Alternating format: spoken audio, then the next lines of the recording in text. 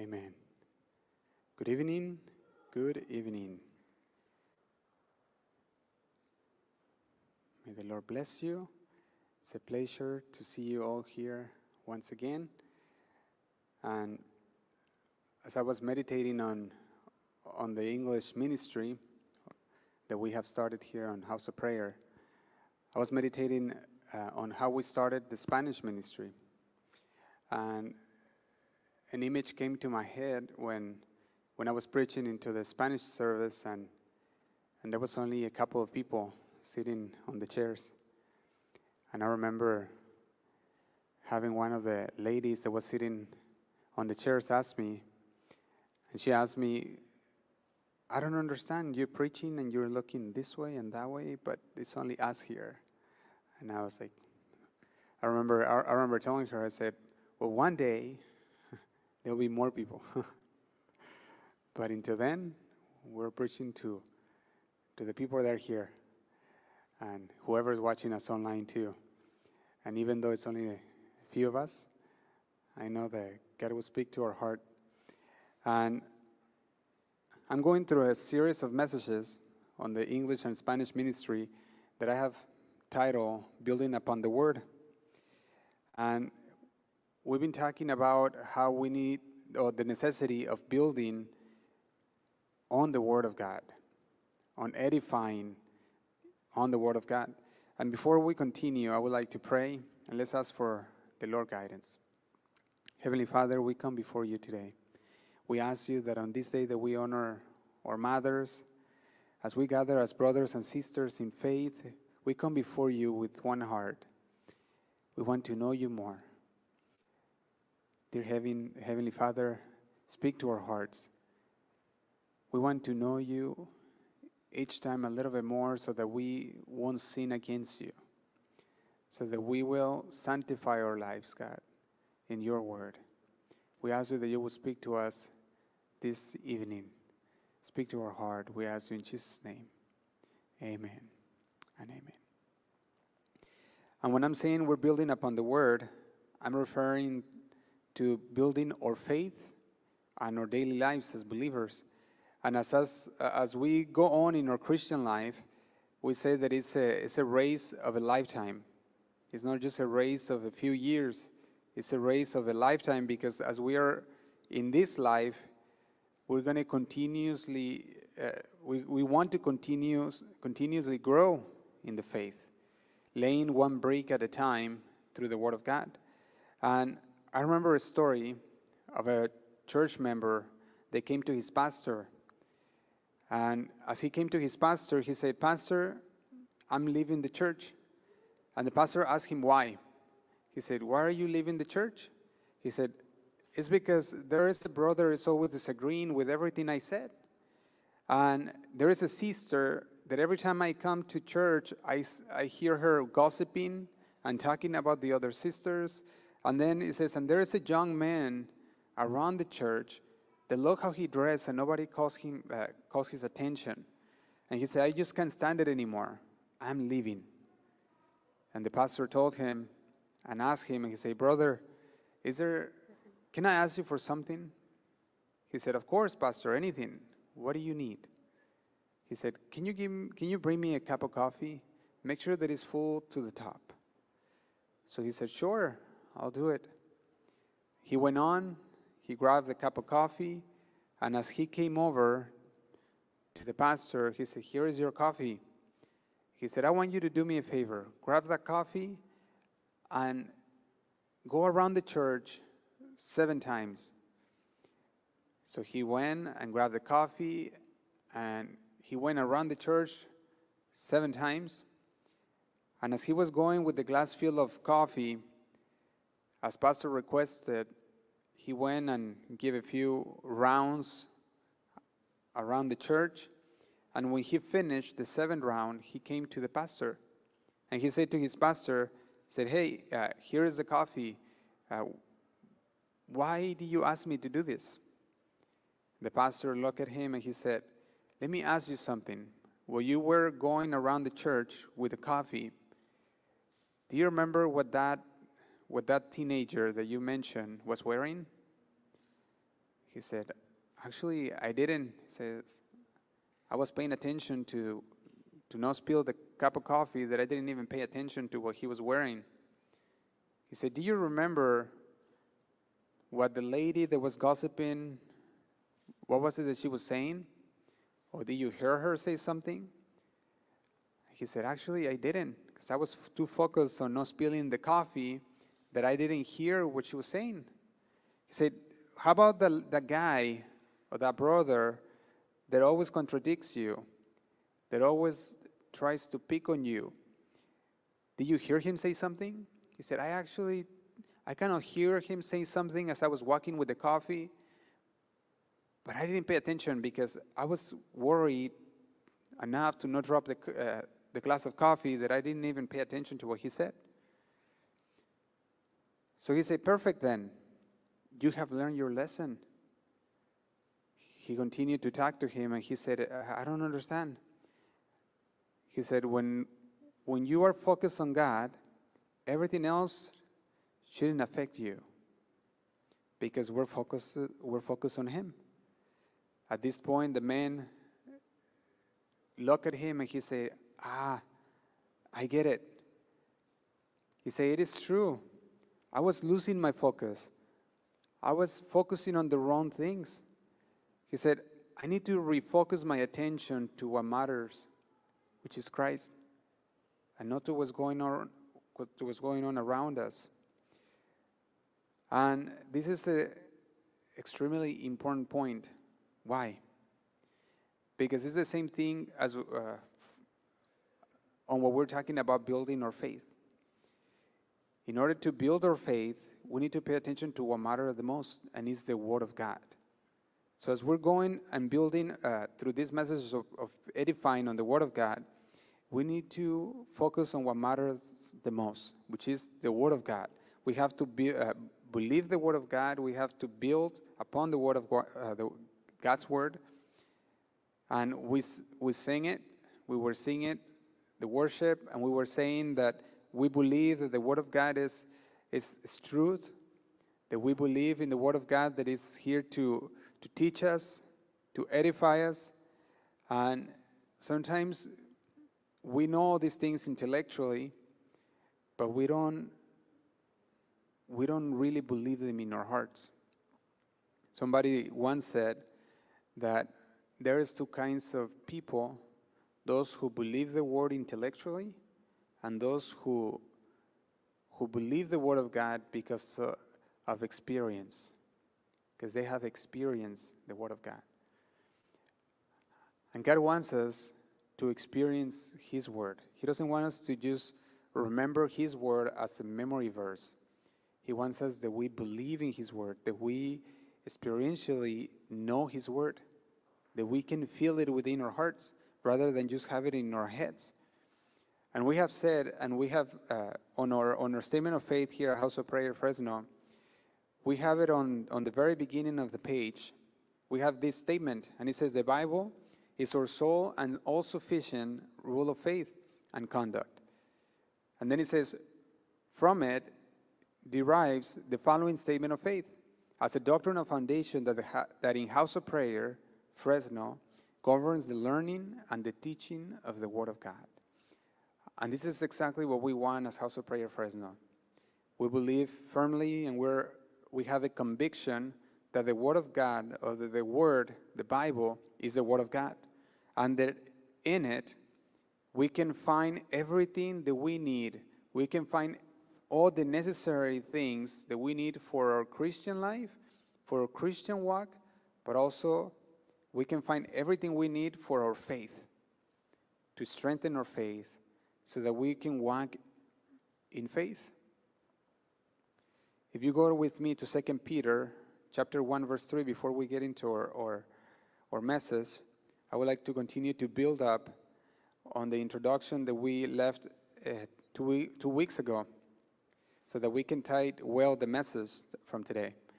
And it says on 2 Peter chapter 1, verse 3, it says like this: as His divine power has given to us all things that pertain to life and godliness, through the knowledge of Him who calls us by glory and virtue. Let me read it on the New Living Translation. It says, by his divine power, God has given us everything we need for living a godly life. We have received all of this by coming to know him, the one who called us to himself by means of his marvelous glory and excellence. And I would like to ask, do you believe that? Do you believe the Word of God? Do you believe what the Word of God has to say in order for you to be able to edify your house, your family? In House of Prayer Fresno, in this church, we do not believe or we do not need any extra biblical revelations. And when I said extra biblical, I mean outside of the Bible. We don't need any extra biblical revelations. We don't need extra biblical methods. We're not looking for hearing extra biblical things outside of the Bible. We're not looking to hear anything else, much less replacing the wisdom that the Word of God brings and replacing with human wisdom. That's not what we want. Because we know as Christians that the Word of God, or God's Word, God's words are higher than those of men. Isaiah 55 verse 8 says it like this. I'll read it. It says, for my thoughts are not your thoughts, nor are your ways my ways, says the Lord. And then it says in verse 9, for as the heavens are higher than the earth, so are my ways higher than your ways, and my thoughts than your thoughts. So if we think about this, God's word, it's better than the human words, than human wisdoms. And for this reason, our search must be constant in the Word of God. We must constantly look upon the Word of God and build upon the Word of God, since it is the Word of God who sanctifies us, the Word of God who builds us spiritually. Our Lord Jesus, praying for his disciples, says the following on John chapter 17, verse 17. He says, sanctify them by your truth. Your word is truth. Now, if we take apart this verse and look at the meaning on this verse, I'm sorry, something moved here. It says, John 17:17, it says, sanctify them by your word is truth. Now, we said if we take apart this verse, to sanctify comes from the Greek agiaso, which is to set apart. It means to consecrate, because when you look at this mean set apart, it talks about setting apart for a specific purpose. So setting apart for a specific purpose can derive from the meaning to dedicate, because you're setting apart, but not just to set apart on its own, but to set apart for a specific purpose or use. So when we say for a specific purpose of use, then it can mean the word to dedicate. You set apart, you dedicate it for something specific. Also, the other word that can derive from to sanctify is to consecrate. Consecrate, it also means to set aside or to set apart for a specific use or specific purpose. So when he says sanctify them in your truth, he's saying you set them apart with a specific purpose of your truth. Your word is truth. So as believers in the Word of God, we're not just transformed. We are made new. We are born again. That's what we are. We are a new creation in the Lord. So when we talk about transformation, it's a transformation that is 100%. It's not just a small transformation, because if you think about it, it would be better to say that we are born again through the work that God did in the cross. Now, this new birth or this new devotion produces a purification of life, a consecration to the service of God. So when we have a new life, we're consecrated to live pure, to live a new life in Christ. So when John says that sanctify them in your truth, he's saying consecrate them. He said set them apart for your truth, for your words. And since the word of God is truth, then that should be the standard for the course of the life of the Christian. It should be the standard, the rule for the Christian life. And that's why we said that in House of Prayer we believe that the Word of God is our standard of faith and of character. This is what it is for us. On John chapter 14, verse 6, Jesus spoke on these verses and he said, I am the way, the truth, and the life. Then he says, no one comes to the Father except through me. So he says he's the Word. We know this as the verb. We also know them as the logos of God, which is the Word of God. But also he says he's the way and the truth. Now when John is saying sanctify them in your word, he's saying, when he said the expression your word, that phrase suggests that Jesus is referring to himself, because he is the way, the truth, and the life. So if he's the truth and the word is truth and the verb was make flesh, we know that Jesus is the verb of God, the logos and the word of God. Now, when we understand this and we read John chapter 14, verse 6, he says, I'm the way, the truth, and the life. No one comes to the Father except through me. And then he says, sanctify them in your truth. Your word is truth.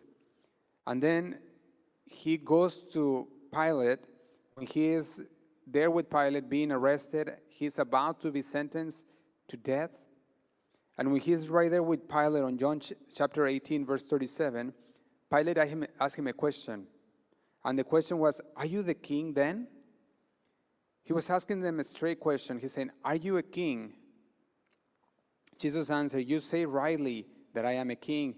For this cause I was born, and for this cause I have come to this world, that I should bear witness to the truth. Everyone who is of the truth hears my voice. Now, Jesus came as the truth, the way, the truth, and the life. Jesus is the Verb that was made flesh. He came as the second person of the Trinity, the Father, the Son, and the Holy Spirit. He comes with one purpose, and his purpose is to save us, to redeem us. And as he comes in, he says, my sheep will hear my voice. My sheep hear my voice, and I know them, and they follow me. And it says on John chapter 10, verse 28, and I give them eternal life, and they should never perish, neither should anyone snatch them out of my hand. Now, when we look at all these words from the Bible, these words that are inspired by God, they're not according to me or to man, they're according to the scriptures. We can read 2 Timothy chapter 3, verse 16, and it says, all scripture is given by inspiration of God, and it is profitable for doctrine, which is what we're doing today. We're teaching doctrine, and it is scripture. It says all scripture is given by inspiration of God, and it is profitable for doctrine, for teaching. And then it says for reproof, for correction, for instruction in righteousness. Then it says on 17, that the man of God may be complete. Now, when he says that the man of God, it says with the purpose of the man of God to be complete. This means to reach a maturity, a grown in the knowledge of God. So this is what the Word of God does in our lives. It wants to bring us to maturity. This is what wants to do in our lives. And then it says, thoroughly equipped for every good work. When we look at these words, it speaks of something that is completely equipped for the work that God wants us to do. Now, perhaps when you read the Bible, you said, "Hey, I can find all the answers to my questions." I remember a person once came to the pastor, and he said to the pastor, he said, "Hey, you say that I can smoke marijuana, but I read on the Word of God that God created everything. So therefore, God is the creator of the plant."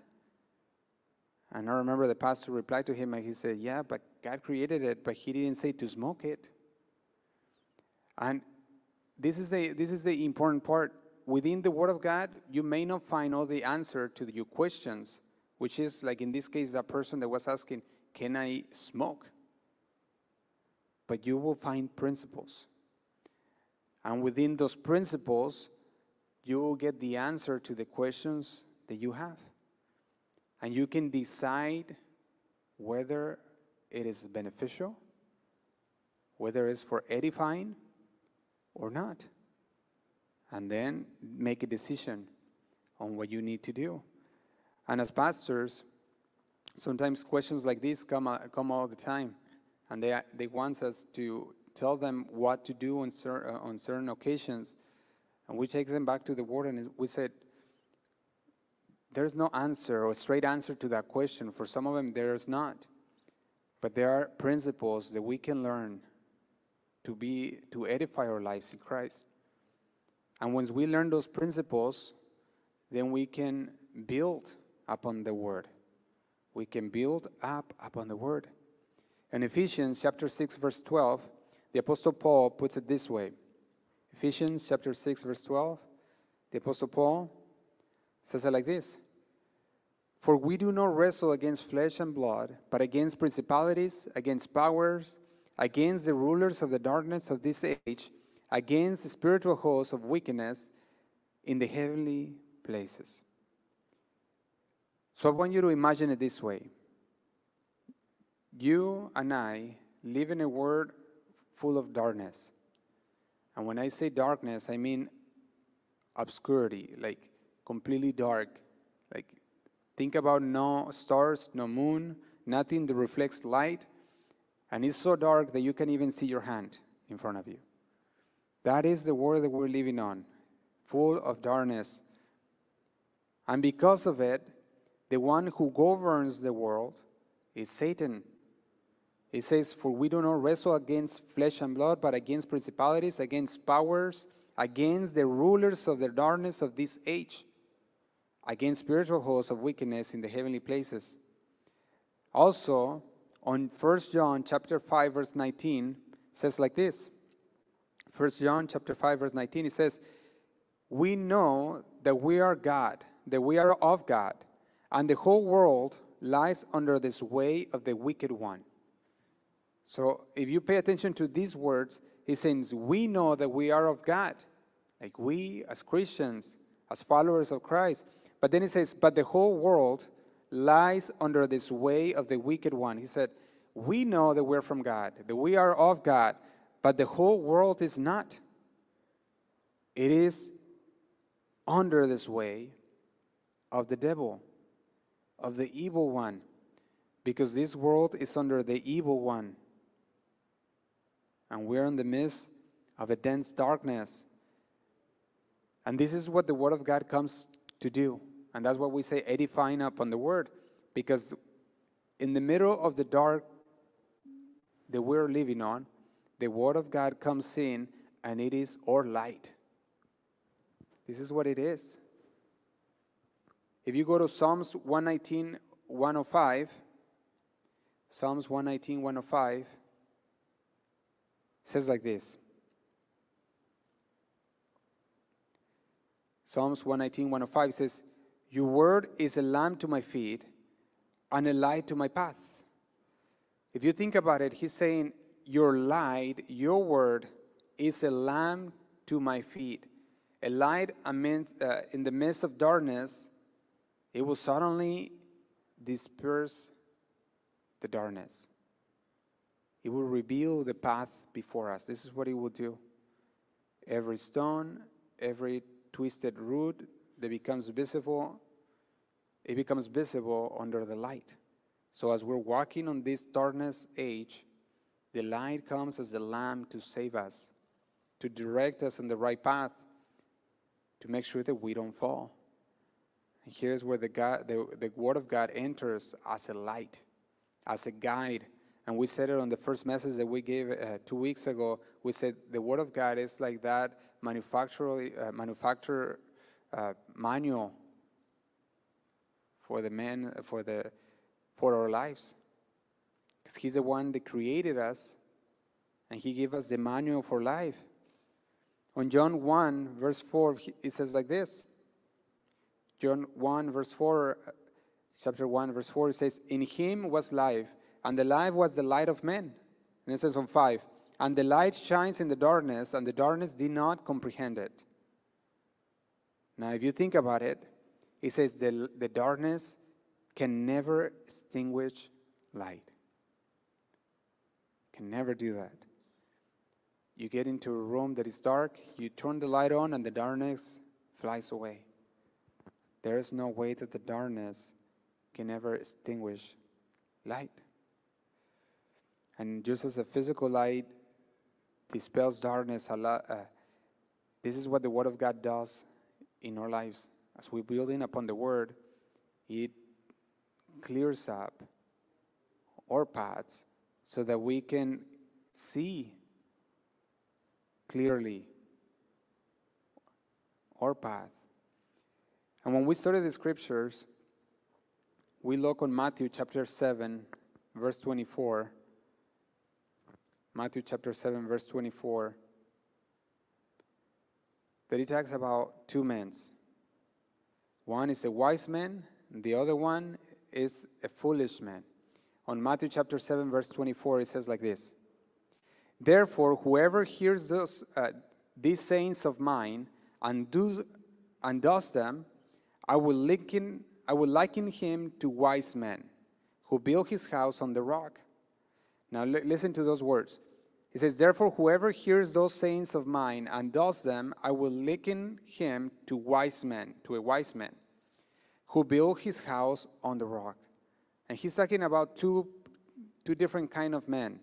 The one is a wise man, but if you go to verse 26, it says, "But everyone who hears those sayings of mine and does not do them will be like a foolish man who built his house on the sand." And he gave us an example of two people, one that is wise and one that is foolish. But since God gives us these words saying two different kind of men, also according to the Bible, no, they're not just these two types of builders, but there is also a type of builder, they are women.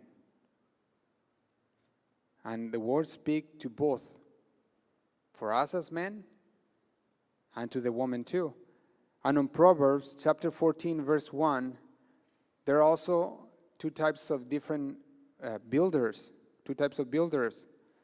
because we know that one is the one that hears the words, the other one is they both hear the word, but one puts it into practice, the other one doesn't. One is called the wise, the other one is called the foolish. Now, just the same, there's two types of women. On Proverbs chapter 14, verse 1, it says, "The wise woman builds her house, but the foolish puts it down with her hands." Now, I was mentioning that today is Mother's Day, and the Lord had placed on my heart to speak about something special for the mothers within this series of building upon the Word. And we're talking about the Word of God is the one that builds us up.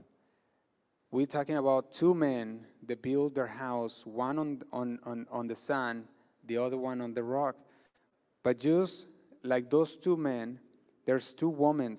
One woman builds her house, and the Bible calls her wise, the other one is a foolish. Why? Because he destroyed her own house with her own hands. Now, I don't know if you have witnessed this before, women who are very wise, and they build upon the word, not only their lives, but you can see the lives of their children, the lives of their family, and they're very prudent, and they're hardworking, and they know how to teach their children. They're intelligent. They're not quick-tempered, nor foul-mouthed, nor lazy at all. And if you see them thinking 3 to 4 times before they speak, this is what we call a wise woman. And Proverbs chapter 31, verse 10, it speaks to us about this kind of woman.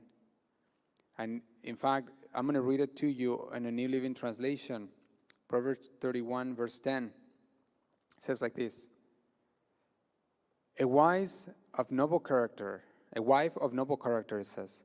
And then it says on verse 10, who can find a virtuous and capable wife? She is more precious than rubies. Her husband can trust her, and she will greatly enrich his life. She brings him good, no harm, all the days of her life. She finds wool and flax and busily spins it. She is like a merchant ship, bringing her food from afar. She gets up before dawn to prepare breakfast for her household, and plan the day's work for her servant girls. She goes to inspect a field and buys it. With her earrings, she plants a vineyard.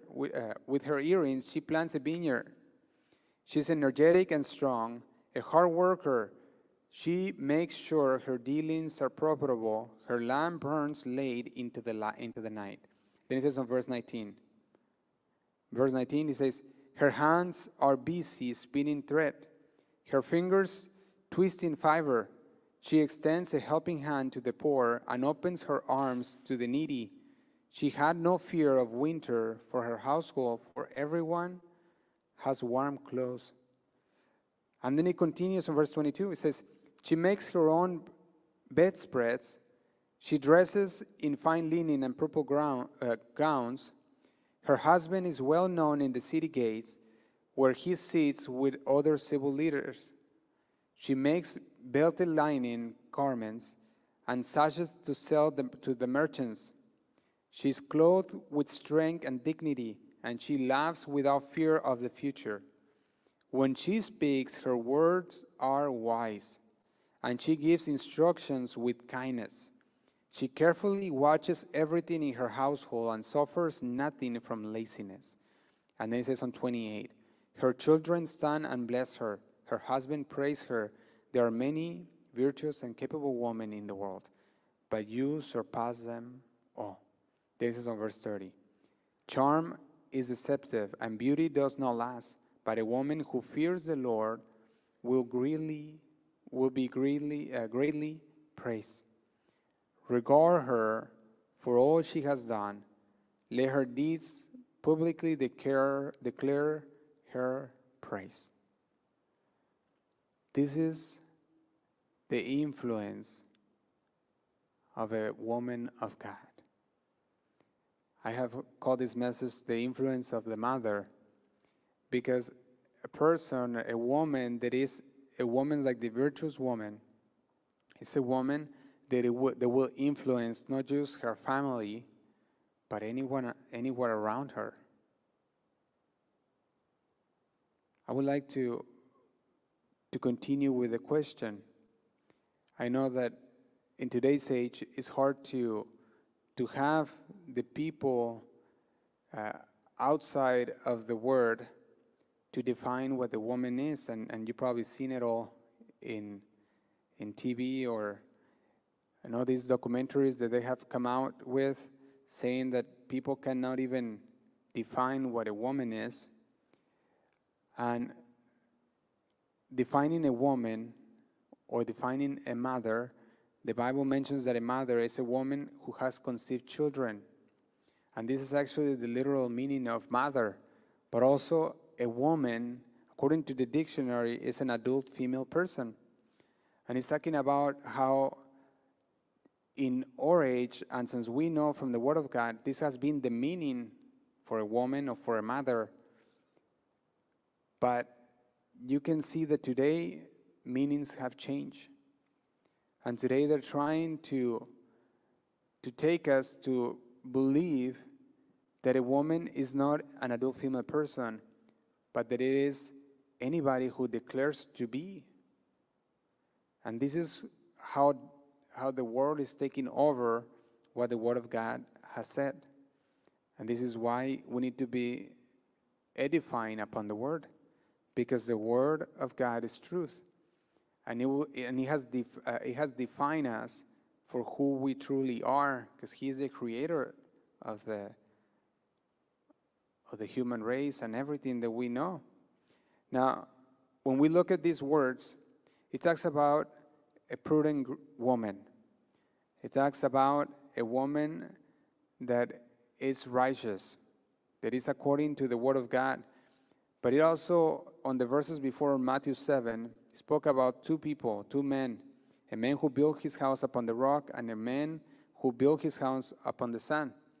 And on this verse of Proverbs, it speaks of two women, one that is wise and builds her house, and the one that is foolish and destroys her own house.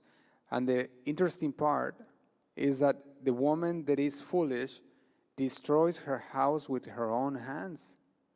This is much different than the men on Matthew 7. Because the men on Matthew 7, they both built a house, although one built it on the sand, meaning it didn't have roots, it didn't have good foundation, some solid foundation. And since it was lacking a solid foundation, when the problems came, the house fell down. Now, in a different manner happens to Proverbs, because in Proverbs, the problems didn't came. The woman destroyed her own house. And this is the crazy part, because despite many of the differences that they may have within the man and the woman, if the woman is foolish and not a wise woman, she would destroy her own house. And this is the interesting part, because as woman, God has given woman a special gift. And the special gift that God has given women is that they are very close to their children. Their children follow the woman naturally.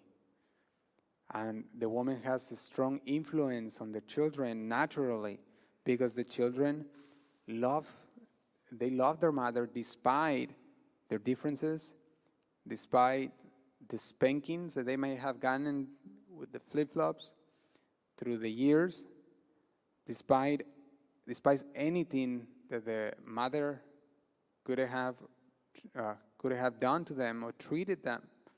I remember the other day I saw a video, and on this video it says, a man was saying, "Oh, how I remember when I used to run with my mom." And it was funny because he wasn't running with his mom, he was running from his mom, because the mom was behind him with the flip-flop, ready to spank the child. And he mentions, like, even though, like, my mom did that to me, he was mentioning, he said, I still loved her. And he was talking about in the context of Mother's Day. He said, I still love her. And this is what God has given the mom, a special gift, where the children listen to them, where the children love them, even though they may have done something that they don't like. And this is a very important matter, because as women, God has given the mother of children a special gift of influence their children. This is why I call this message the influence of a mother, because God has given a special gift to them to be influencers. And even though the mother may not be an influencer for the world or an influencer for anybody outside of her circle, the mother is an influencer for their children. And the children are watching her, and the children are always paying attention to what she says, what she does, how she says things, how she does things. When I look at the Bible culture, the people in the Bible, most of the time weren't called by their names. They were called by they call it honorifics. And a woman in the Bible could be known as a daughter of, a wife of, or a mother of. This is how the Bible, in the Eastern Bible culture, a person was often called. And when I look at this, I can see a few examples of women who we know by the honorific names. For example, I can mention a few, and we can know the woman with the issue of blood. This woman is known as the woman with the issue of blood because of the issue that she had, or the illness that she had. Or how about the Samaritan woman? A woman that was in Samaria and met with Jesus. How about the woman that came to Jesus when her daughter was possessed? We know her as a Syrophoenician woman. Syrophoenician woman. How about the widow who touched Jesus' heart when she gave her offering, and she gave the bit of a coin, and Jesus said she gave more than everything in this house? We know these women because of how the word speaks of them, by the honorifics, we said, not by their names. But even then, even if we don't know their names, these women have a tremendous influence at a spiritual level. If you think about it, to the point that we still talk about the woman with the issue of blood and her faith, knowing that she spent all her money in different doctors, but then she heard about Jesus and she came to Jesus, believing that he could heal her. We know the Samaritan woman, and we know her as a great evangelist, because when Jesus came, she thought of herself as a very religious woman, but then Jesus came in and said, no, you believe you're a religious woman, but you have it all wrong. And Jesus started declaring who he was and what he came for, and she believed. She got converted, and she went and preached to the men on her city, and the men were converted. How about this Syrophoenician woman? The woman who lived in Phoenician, which she was at that time administered also by Syria. That's why it says Syrophoenician woman. And this woman came in to Jesus saying her daughter was possessed. And Jesus said, well, I can give, basically he said, I cannot just give the food to the dogs. I have to give my food to the children. Talking about the children of Israel. But that woman had a strong faith, and he said, even the dogs eat from the tables of their masters. And she had a strong faith, and Jesus noticed that faith. And we know these kind of women for what they did. But we don't know their names. But they had a strong influence in a strong spiritual level. And when I go to Exodus chapter 2, verse 1, I see a woman. Exodus chapter 2, verse 1. A woman that is called a daughter of Levi. It says on chapter 1, and a man of the house of Levi went and took as wife a daughter of Levi. It says on verse 2, so the woman conceived and bare a son, and when she saw that he was a beautiful child, she hid him 3 months. And it's important to point who we're talking about.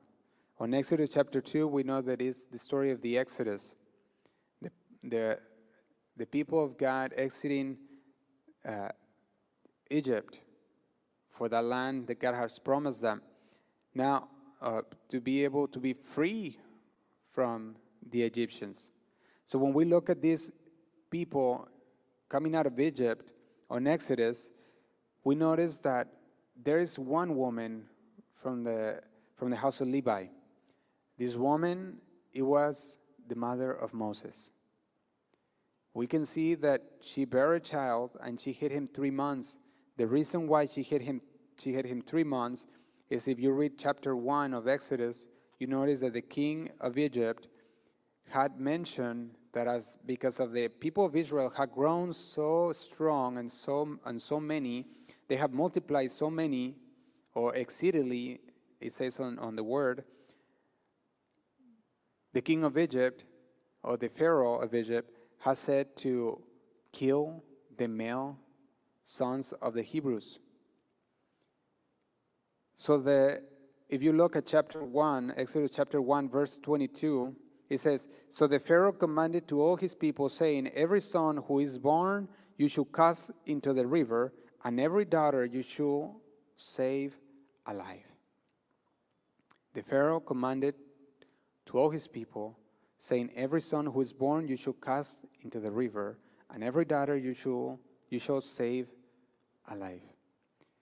This is the reason why this Levite woman was hiding her son. Because the Pharaoh has commanded for all people, saying, every son who is born you should cast into the river.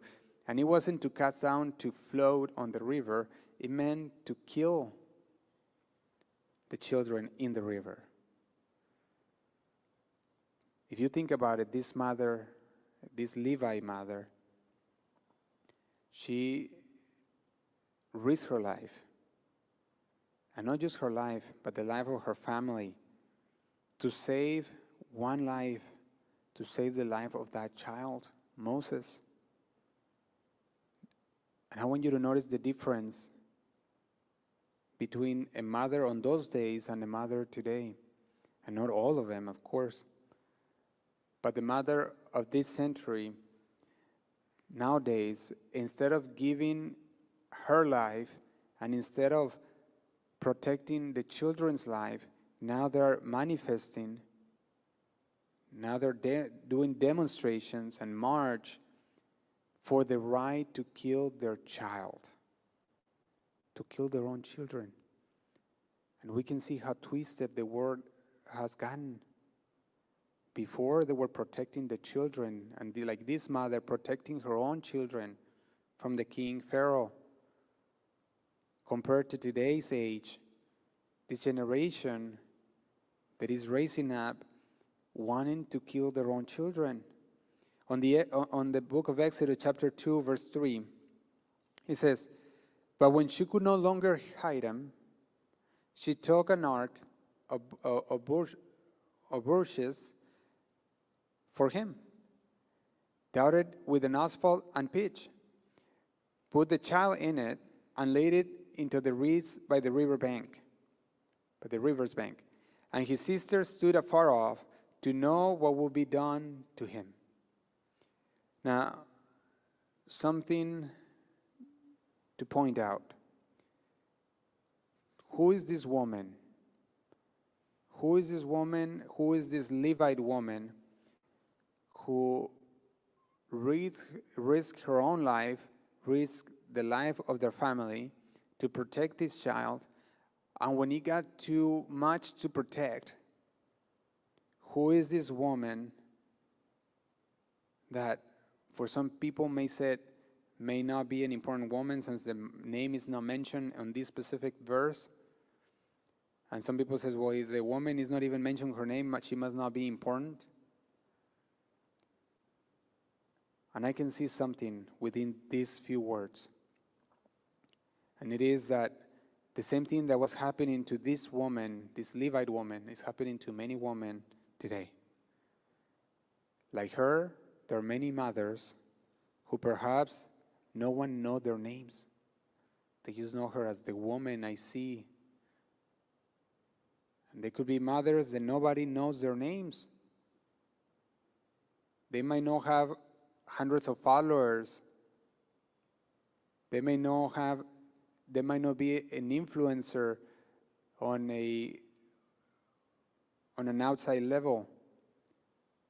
But just as this mother of Moses has a strong influence on their children. They might not be an influencer mother or an influencer outside, but if you have noticed this, I noticed this within the Bible, and is that many of the men and women of God that were saved for the purpose of the gospel and to share the gospel, or that God did something through them within the word, there's often very little mention about their mothers. And it's because the mother has a strong influence. And we know that behind every child, there is a strong parent, either a mother or somebody to parent them and teach them. Now, when we look at all this, I can say that this mother was a strong influence on his children, on Moses. Remember, she raised him up. Even though the story, the devil meant to kill Moses by dictating that every male child should be killed in the river, God switches the purposes or uses the purposes from the devil to do his will. And what the devil thought for bad, God changes it for good. This woman that on Numbers and Exodus, her name is said only twice within the Bible. And her name is this. It says on Numbers chapter 26, verse 59. Numbers 26:59. It says, the name of Amram's wife was Jochebed, the daughter of Levi, who was born to Levi in Egypt. And to Amram she bore Aaron and Moses and their sister Miriam. Now, Jochebed, that was the name of this Levi woman. And Jochebed was a woman we could describe as unknown. Maybe since it was hardly ever mentioned, maybe you didn't even know the name of the mother of Moses. Maybe you never heard of her. Maybe you just knew that it was that woman that left her child at the river. But God had a strong purpose for her. At that point, where she said, I can no longer hide this child, I'm gonna be the cause for my family gets killed, my kids to get killed, my family, myself. And you can imagine a woman of God saying, God, there's nothing I can do, and I'm not going to kill this child, but I'm going to give it in adoption. I'm going to put it on the river, and I'm going to let it be your will. And if you notice, she didn't throw him on the river to kill him.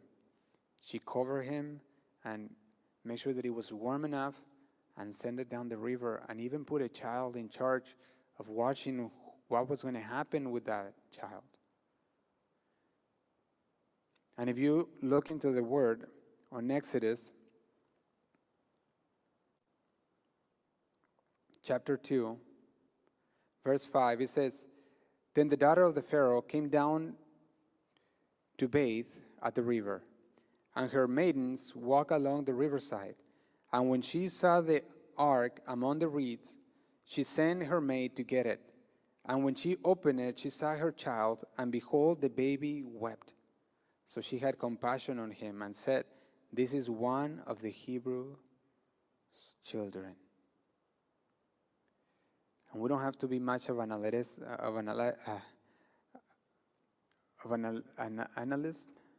analyst to know that the Pharaoh's daughter noticed that this child, it wasn't just a pretty child, but this child was a Hebrew child. She noticed that it was an Egyptian child. And even then, God used her to save Moses. And it comes to a story, though this story comes to the end for us, letting us know that even when the mother thinks that there is no hope, even when the mother thinks that every option has closed on her and that she has no more option but to let go of her children, like she did on this case, we can see a strong influence of this woman to us of believing that God is strong and believing that God can do miracles to return that child back to her. It took a strong faith to let go of that child in that river, but knowing that God had a purpose. And leaving that child on the river, that woman picking up that child, it says on verse 7, the sister said to the Pharaoh's daughter, should I go call a nurse for you from the Hebrew woman, that she may nurse the child for you? Then it says on verse 8, and the Pharaoh's daughter said to her, go. So the maiden went to call the child's mother. Now, this is, and it has to be a miracle from God. The woman who was the mother of the child is the one that gets called by her own daughter to help raise Moses. She was her own child.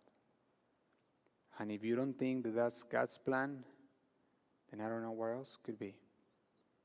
Now, Miriam, without saying anything, she went happily as soon as she saw her brother being picked up and offered to bring a woman.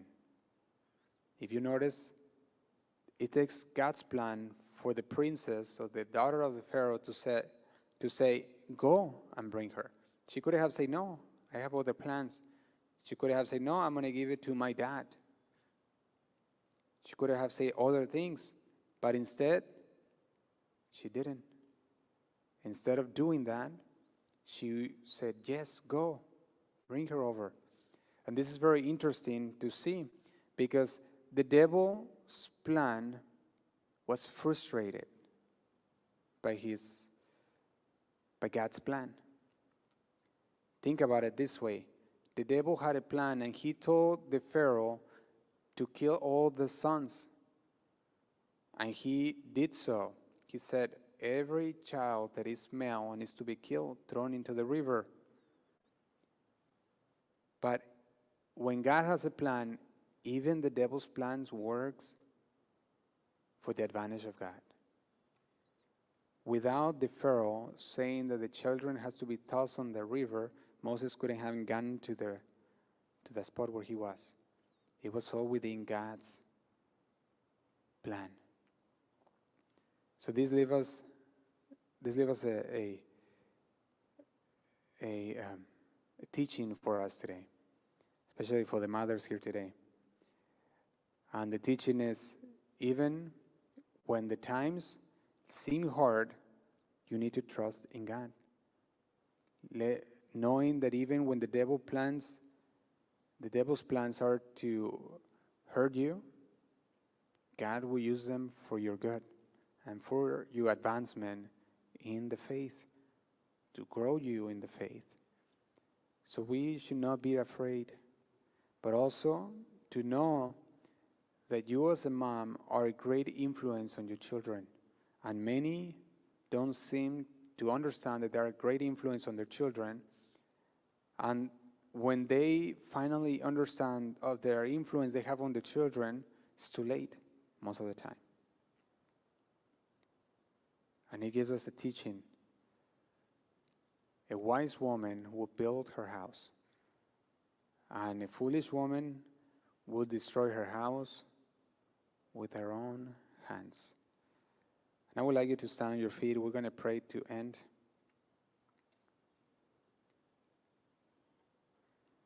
And the Word of God has speak to our hearts.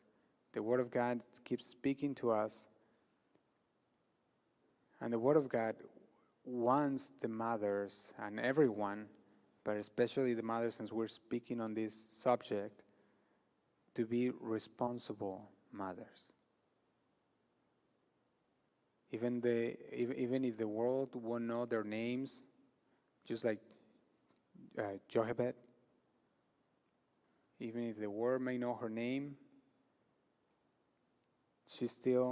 it's a mother that has an enormous responsibility before God regarding the type of influence they extend to their children. And God has given us that gift of influence. And we need to be careful with it. Let's pray. Heavenly Father, we come before you this evening, giving you thanks for your word, because we understand that you have called us to do your work. You have called us into your purposes, to your purpose. And this evening, God, you have speak to our hearts. You have speak to the mothers here today, saying that they are a great influence on their children. And just like Jochebed, she perhaps didn't know that she was raising up Moses, which she would be the person which will lead his people out of slavery.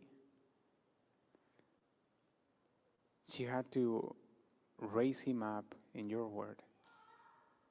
And God, we come before you, asking you for each one of the mothers that are here today and every one of the women that are here today, that they could be a woman, a wise woman that edifies upon your word. Not a woman that destroys her own house with her own hands, but a woman that builds up, a woman that will edify her house upon your word. We bless them, and we ask you that you continue to work in their lives as you have done today. You continue to do so, God. We thank you for your word. Thank you for each one of the persons that are here today, the ones that are watching too, God, and they will watch later. We thank you for their lives, because there is no coincidence that this word was given. You had a plan and a purpose. And you are asking from us to be wise. You require from us that we will submit to your word, to following your commandments. And this is what we want to do, God. We bless them. We put them in your hands, because they're safe in there, God. In Jesus' name we pray. Amen and amen.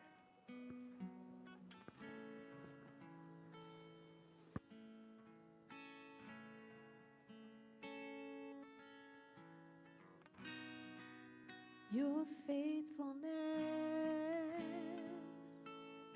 reaches to the heavens.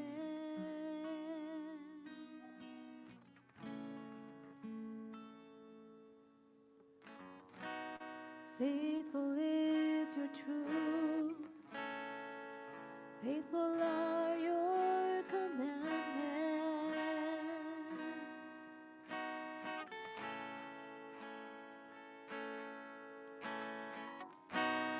For your faithfulness,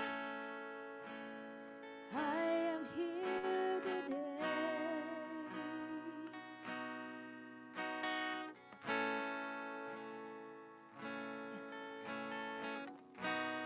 For your faithfulness,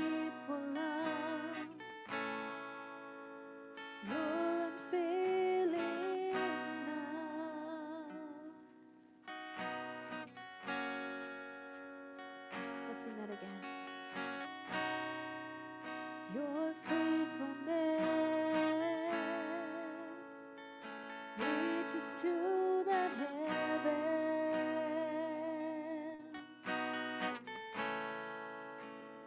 Reaches to the heavens, Lord. Faithful is your truth. Faithful are your commandments.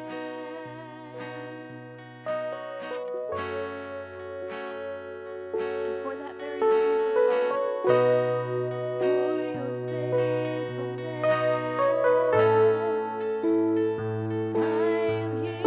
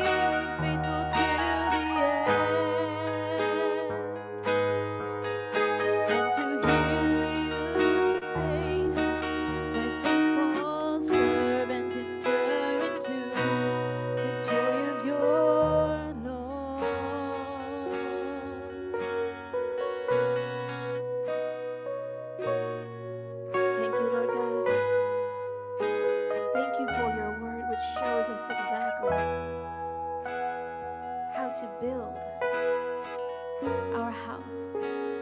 Lord God, we want to build on your word. Father God, we want our house to run according to your perfect order, so we can give a good foundation to our children. We want to be faithful men and women who follow you according to your word, your commandments, Lord God. Show us, Lord God, how to serve you, because that is what we want to do for all of our days. Let's sing to the Lord. Your faithfulness reaches to the heavens.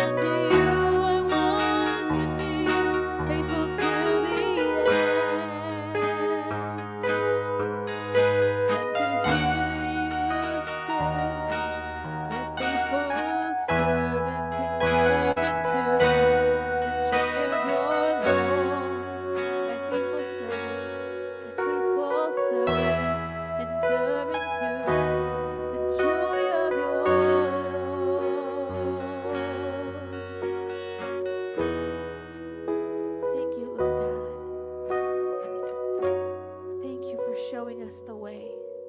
Thank you for giving us your word, Lord, and establishing precepts for making your word the base of our lives. We want to follow you, Lord God. We want to build our house, our lives, our families on your word and honor you and glorify you in everything that we do, Lord. Receive all the glory, Lord, and all the honor and all the praise. In Jesus' name. Give the Lord a clap of praise today, church.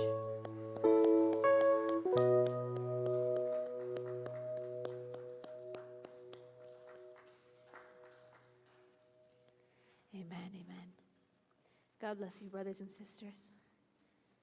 For all the mothers, have a wonderful Mother's Day, and we will see you next time. God bless you.